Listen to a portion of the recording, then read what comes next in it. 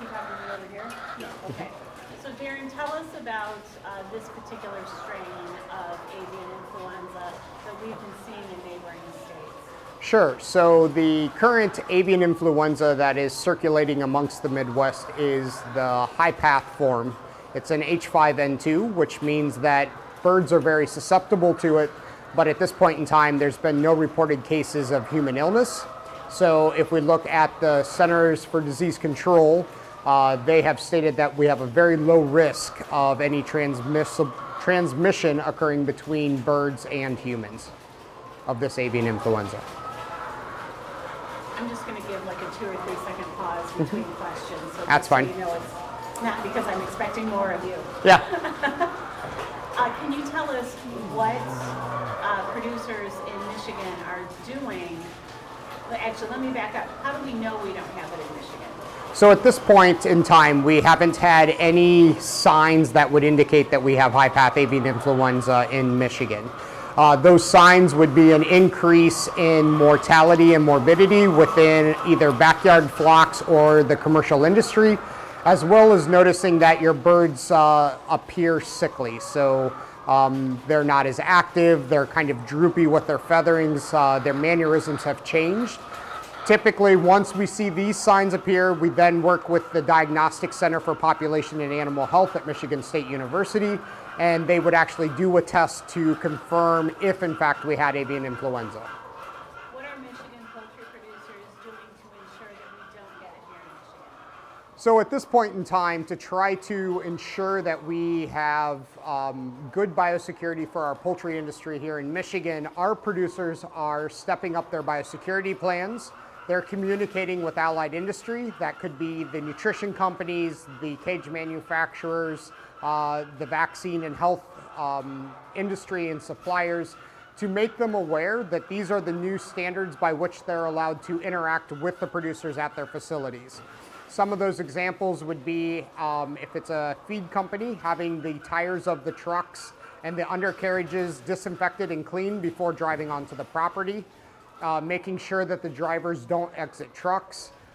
If you are working for a vaccine company or a cage manufacturer, it may mean that in fact they will meet you off-site to talk about business as opposed to having you step foot onto their property.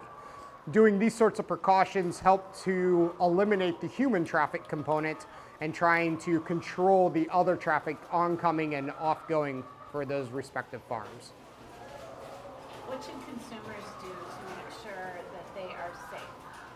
So I know a lot of concern has been expressed from consumers about being able to eat meat, turkey and broilers, or to consume the eggs. At this point in time, as long as you are following safe handling guidelines, cooking your meat properly, cooking your eggs when you consume them, there's no need for you to be concerned on eating any sort of poultry or egg products.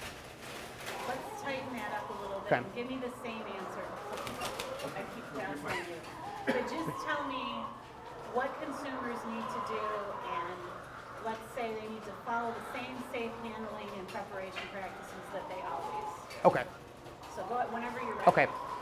So yes, there is a concern from the consumer about consumption of meat and eggs, and at this point in time, we would tell you the same thing we have in the past, which is continue to safely handle those quantities of meat and eggs, as well as practice. Yeah. Okay. It's okay. We can practice it a few times. Yeah, I just. Let's not start with the concern from the consumer. Okay. Just tell me, maybe consumers don't have a reason to be concerned about this strain of avian influenza, but they should still handle meat, okay. eggs, blah, blah. Okay. So at this point in time, consumers should continue to handle and practice safe food practices with handling of meat and eggs and cooking them before consumption. And if they do that, there's no concern then that there's any transmission of the avian influenza from the meat or eggs to the consumer. Does that work? Yeah. Okay. One question. Yeah. And you can look at that. And I don't know if this will fit or not, but why is it important for Michigan State University Extension to be involved in this and getting the information out about avian influenza? So when we look at the state of Michigan, Michigan Department of Ag and Rural Development, Michigan Department of Natural Resources, USDA Wildlife Services, as well as Michigan State University Extension, work very closely to make sure that we're not only monitoring for the potential of avian influenza entering our state, but then making sure that we can disseminate the information quickly to you as a consumer or as a small backyard producer or commercial industry producer to ensure that you have timely information and can continue business as is.